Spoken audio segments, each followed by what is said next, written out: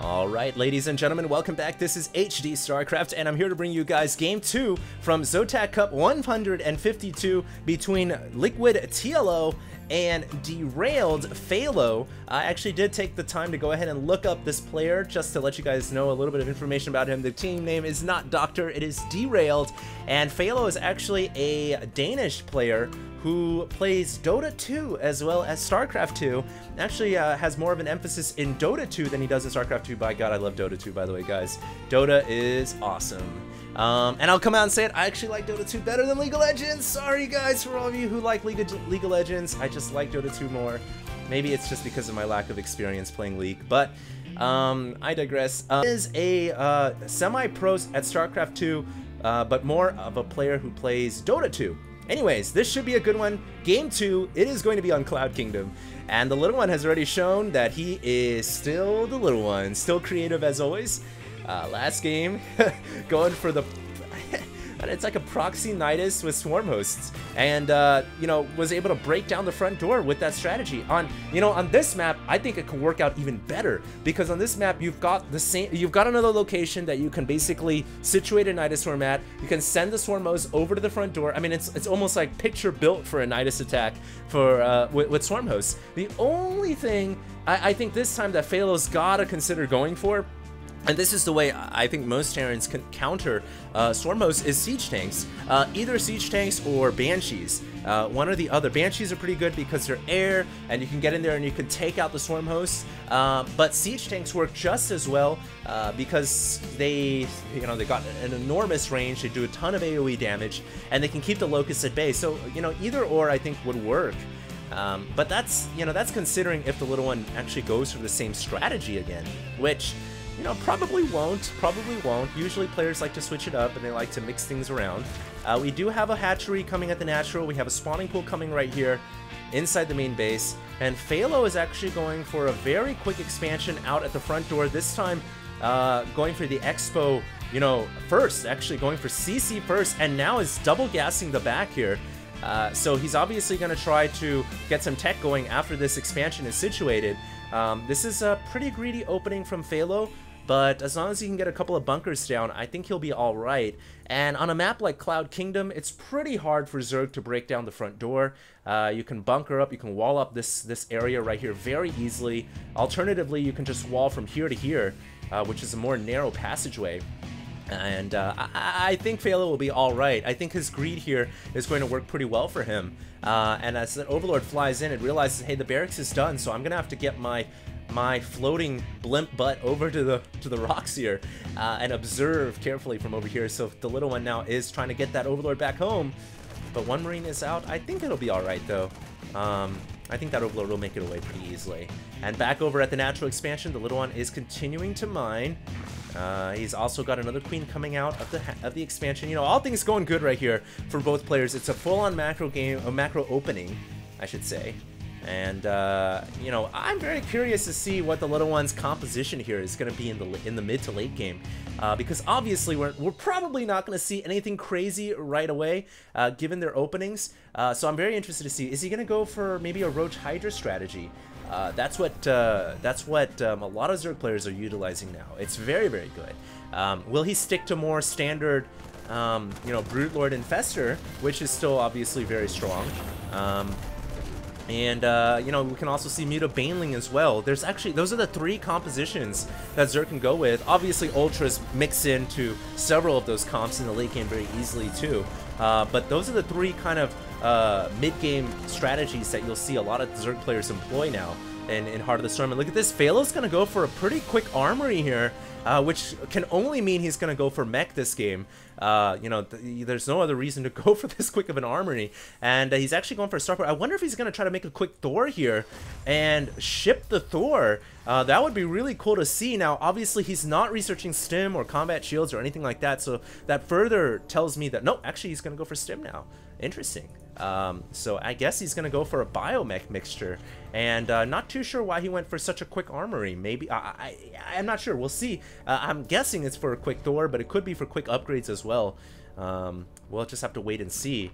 Meanwhile, back at home, the little one preparing his defenses with a couple of buildings here, just being safe against those potential Hellions. And the Hellions here are actually on the map. Remember, guys, you cannot transform into Hellbats until Transformation Service is researched. Very nice play right there from Failo.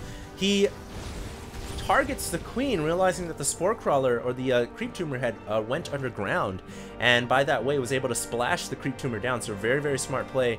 And meanwhile, back at home here, it looks like Failo, I don't know why he went for the I don't know why he went for the quick armory, to be honest with you guys, because he's not really utilizing it as far as I can see. He's actually transitioned right back into standard bio. And this was a strategy he was trying to go for in game 1. Unfortunately, he was never able to realize it because of the Nidus attacks by the little one. But this time, I think we're going to see a nice, drawn-out game here, which will showcase both of these players' skills. You know, the German, the little one, and the Danish Failo. So we'll see. One Overlord is going to try to float in here, and it will get the scout it needs to get. The double engineering bay, the double racks is here in the middle. That's all the Zerg needs to see to be able to conclude that, you know, the Terran is in fact going for a bio strategy. And from there, the little one can go ahead and build a Baneling nest, and that's exactly what he's going for. He's got a Baneling nest coming up right now, and as you guys all know, Banelings are very effective against Marines. Here comes a medevac, though, and it's loaded up with 2 Hellbats. And the Hellbats are going to drop right in here. Now, remember, the Terran still doesn't have transformation service, but he can still make Hellbats. He just can't transform back and forth. So these Hellbats are basically stuck in slow mode, but with the medevac here, they can easily retreat. And these Zerglings are going to try to get the surround off. Oh, the Queens might be able to get them. Oh, the medevac goes down. A lot of the Zerglings were burned up as well, but they did not die. Just barely able to survive the attacks from the flamethrower blast, and the double Hellbat medevac goes down, which, you know, at this early stage in the game, it matters. You know, every little bit, especially in the early game, matters. So that's a big loss right there from Failo. He wasn't able to get any damage done. I don't even know why he stuck around, honestly. Usually these medevac attacks are only effective when you get the surprise, the jump on the Zerg. When the Zerg knows you're there, you gotta expect reinforcements to come. You know, you gotta expect that is not gonna be able to get any damage. I don't know why he stuck around. I think he was trying to roast up the Zerglings. But unfortunately, it didn't work for him. Now he's going to try to go one more time here, and he is going to get one drone, but that Spore Crawler pushes the medevac away. And now these Hellbats, I don't know if they're going to, I mean, they're going to prevent mining time for a little bit, and they're actually going to go for the Spore Crawler. And if the Spore Crawler goes down, this medevac will be able to go at will inside the natural expansion. But as you guys can see, the Queen's trying to get in position as well, and that medevac goes down, and the Hellbats are screwed once again, although this time they will be able to get a little bit of kills off. They're trying to roast up a few Zerglings here or there.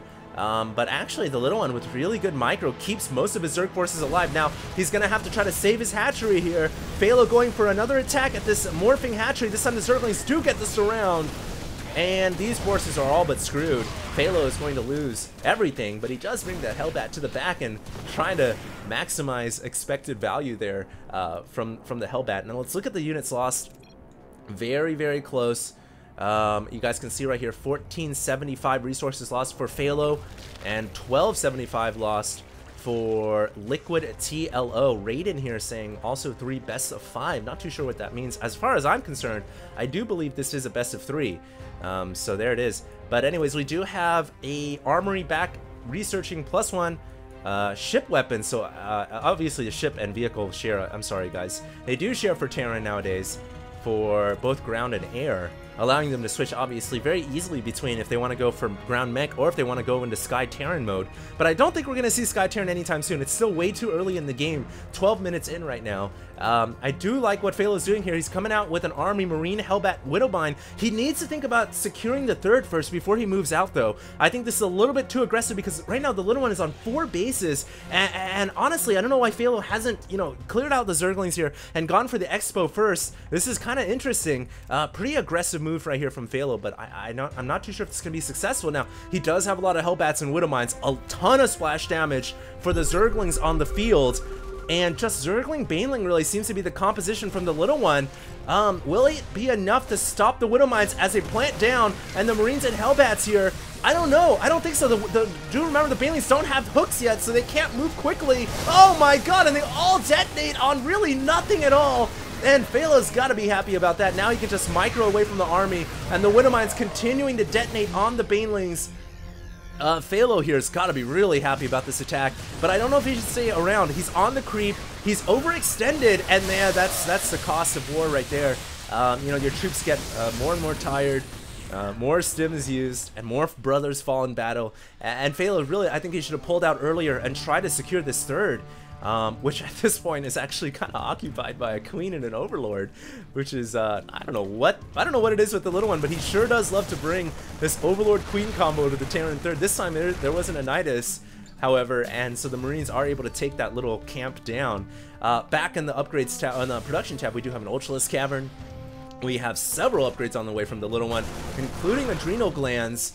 So we're gonna have Ultra Ling coming here with a couple of infestors. Ultra Ling is so strong, and I think Failo needs to think about maybe going for Sky Terran in the next few minutes. If he does stay on ground, he will need Marauder heavy comps in order to stop the Ultralisks. He is going to try to take out this hatchery, however, but all the Widowmines have got to burrow down. They do burrow down, and a great spread from Failo, and really mitigating losses there, as he didn't lose that much at all. And you can see the resources lost here. The little one losing a lot more than Failo has, and the hatchery for certain is going to go down here. One fungal growth coming out, but the little one is in a ton of trouble as he's lost his hatchery, and Failo able to secure a really big edge in this game. Don't forget, he still needs to secure this expansion, which is actually going to go overrun by a couple of cracklings here. And that's the thing. I don't know why Failo didn't, you know, make a few bunkers here, wall this off with a couple of buildings so that you don't die to these kind of side insurgent attacks. And unfortunately for him, now he realizes that, hey, there is an opening here, and he is going to go ahead and secure it, but he loses a few SCVs in the process. And meanwhile, these troops trying to find a position. Actually, they got to be careful. There is an infestor there loaded with energy. It can spit out the fungal growth, and it looks like the fungal does come down, and a swarm of cracklings coming through. And this army is berated by banelings, zerglings, you name it. And that army is going to get crushed. Now, the big threat for Failo is the Ultralisks in production back at home from the little one. The final genus of the Zerg evolution is here, and the Ultralisks they don't mess around, man. They are here to do damage. And if Failo doesn't have a heavy Marauder composition, or doesn't have battle cruisers coming pretty soon, he is going to be in a lot of trouble. Widowmines, I take it back. After watching game after game, Widowmines really are not that good against Ultras. Ultras are just too beefy. And as you guys can see, the mines just get completely eradicated with the Overseers overhead. No, they just don't do that much damage to Ultras overall. And Failo here, realizing that Ultras are on the field, has to think about going for very heavy Marauders here. Oh, he's backed himself into a corner. He needs to load up and get the hell out of there. And very close call right there. He could have lost a lot more troops than he did. Now I'm going to ferry his troops back home. We do actually have drilling claws on the way, so Failo thinking here, well, if I can get some Widowmines on the field that can get underground really quickly, maybe I can stop these Ultras and the Zerg army, but he's got to fortify this expansion once again, losing a lot of SCVs. 16 have gone down already. 12 have gone down already, excuse me, and these SCVs gotta get out of the way. Whoa! Those Ultras' claws were just inches away from hitting the SCVs. I mean, if those SCVs had been just a hex forward, the Ultra splash damage could have just taken out like 20 or so workers right there. Failo very, very lucky that those Ultras were not any closer right there, because those fangs, those claws could have just splashed those SCVs down. Very, very lucky indeed that Failo didn't take some civilian fire right there. And now I think he's gotten things kind of fortified a little bit. Let's check the upgrades real quick. 3-3 for the Zerg, and Failo just not even close. He's on 2-2 actually, so yeah, he is close. He's about to finish 3-3 himself. He needs to wait for 3-3 to finish before engaging, and these Ultras coming in once again with fungal growth locking down the Marines. But I think Failo's micro there and the high ground allowing him to hold his ground, and 3-3 just moments away from finishing up, so the Zerg army will no longer have an advantage over the Terran. But once again, the little one finds a leak, and he runs in with the Zerglings. The Cracklings just doing so much damage. 40 SCVs have gone down already. Meanwhile, the troops in the background have actually been fungaled and surrounded from all sides, from all angles, and the little one crushes this army, and he unfortunately doesn't have enough energy for a fungal. No, he does, and he fungals these troops, forcing them to get out of the medevac. And the Ultras are just waiting for dinner down below, so the little one now really starting to take control of this game, and I think Failo might have just you get overextended a little bit. I don't understand why, you know, as a Terran player, you gotta play that turtle style, you gotta fortify this third base, but never once really, until this point in the game, has he been able to fortify this expansion, get a couple bunkers down, leave some troops back at home, because those Zergling, those crackling counterattacks coming out of this northern corridor, they've just been the death of him. And now that he's suffered so many worker casualties, I don't know if he can actually continue to stay in this game. And the problem, of course, is he's fighting against all these ultras, and he doesn't have an army equipped to deal with ultras. He's gonna burrow the mines down, but once again, the SCV line completely obliterated, and here comes the ultras, and they're gonna run across these mines, but they really don't care, to be honest. And I think this expansion, once again, yeah, gonna lose all of its workers, and the little one has got to be happy about that attack, man. Anytime you can trade for Terran SCVs like that, it's a victory. This Ultra is still awaiting orders from the Hive Mind as to what to do, and the Hive Mind now has told it to hold position and take down as many troops as you can. He actually kills off a Hellion at the last second. Meanwhile, though, an insurgent of Cracklings once again coming around the backside. Ooh, devastating. And yet more SCVs going down in the line of fire. And actually there are some Cracklings inside the main base as well. This is not looking good for Failo.